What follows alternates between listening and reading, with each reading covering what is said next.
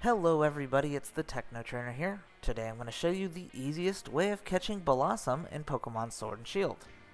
So go ahead and go to your Switch system settings, change the date and time to August 24th, 2020. That is August 24th, 2020, 8:24. Doesn't matter what time. Once you do that, go ahead and head back to your Sword Shield game, fly over to Hammerlock Hills in the wild area, and with the city of Hammerlock behind you, you're going to make a left towards the giant mirror. Now if you keep going, you'll eventually pass what is a Hawlucha over here. You can see him. And once you pass the border into the giant's mirror, the weather will change to a nice weather, and you should see Bellossom over here by this den in the corner. Just to give you an idea where we are, there's Hammerlock in there in the distance, so it's basically a straight left until you hit the wall. So that's how you find Bellossom in Pokemon Sword and Shield. I do hope you enjoyed the video, and Techno's out.